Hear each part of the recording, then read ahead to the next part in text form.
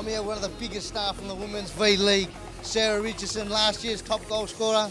Hard work out there tonight. The Vipers really pushed you all the way. Yeah, and towards the end, you got a couple of, lucky goals? Oh, definitely not lucky, I wouldn't say. We worked really hard all game, and we played a really good style of futsal, I thought. It was a bit, sloppy here and there, but I think, with a few more games under our belt, it was really start to come together. And, we've had a few girls missing over the couple of last weeks, so obviously getting together again, it's going to be rough to start off with, but, we fought really hard all game.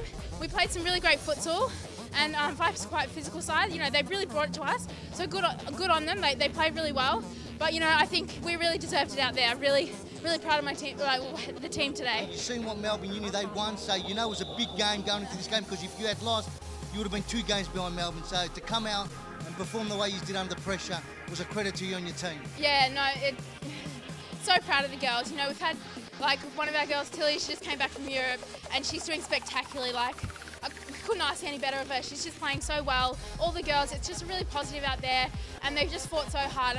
I'm so honoured to be in with these girls, honestly.